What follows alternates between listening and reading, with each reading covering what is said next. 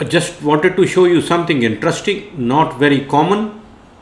Now, if you notice here, this is the 4-chamber view, and you have this is the spine, aorta, and the chambers on the left side and the chambers on the right side.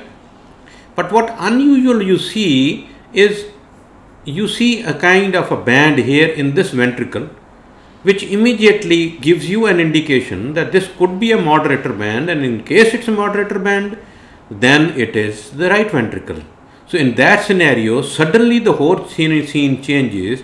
It becomes a congenitally corrected transposition or an L looping of the ventricles.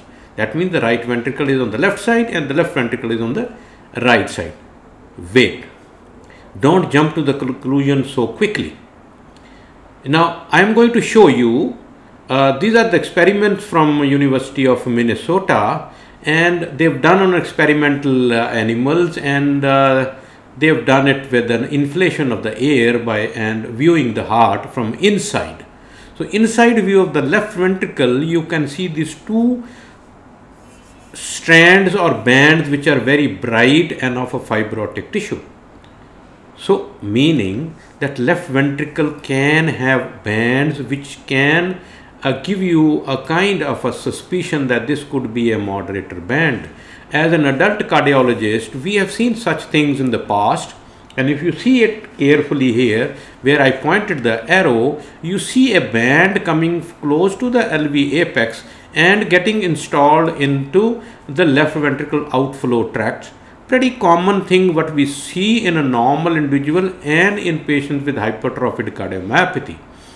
Now on the same patient, this is the 3-dimensional echo which shows this band arising from the lateral posterior wall of the left ventricle and attaching at the left ventricular outflow tract. So that means the bands are possible.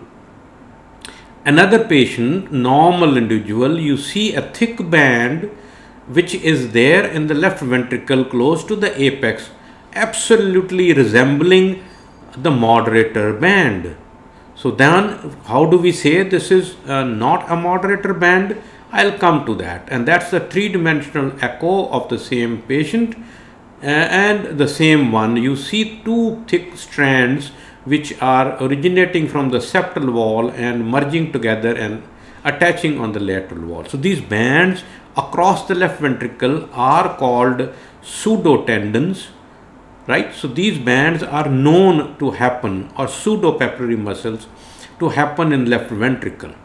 Okay, so that's what you see on a 3-dimensional. That's another patient, and the same patient again, you see a fibrotic band running right across the left ventricle close to the left ventricle apex.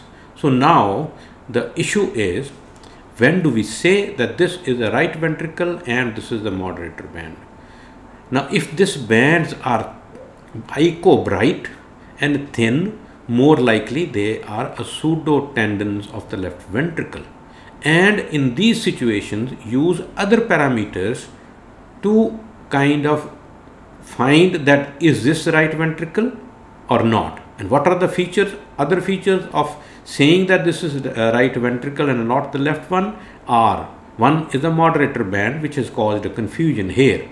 Second is the tricuspid valve, which is actually attached on the septum towards the apex. So that's the second one. Then papillary muscles are actually attached to the moderator band down there. In the fetal echo, it looks like that papillary muscle is getting attached close to the RV apex. You have chordae which are attached to the septum from the septal leaflet, but these are not seen on a fetal echo. Then if it is coarsely trabeculated, this is the right ventricle. If it is finely trabeculated, it's the left ventricle. Again, not a very easy sign. So I hope today I was able to tell you that you might see such things in future when you are doing a fetal echo, and be cautioned and look at other features before you jump to the conclusion that that's the right ventricle. And I think I would not be posting these links on my social media. It would be a good idea that you subscribe the channel and you automatically would be notified if I send you a new video and upload a new one. Thank you very much, and I would say happy learning.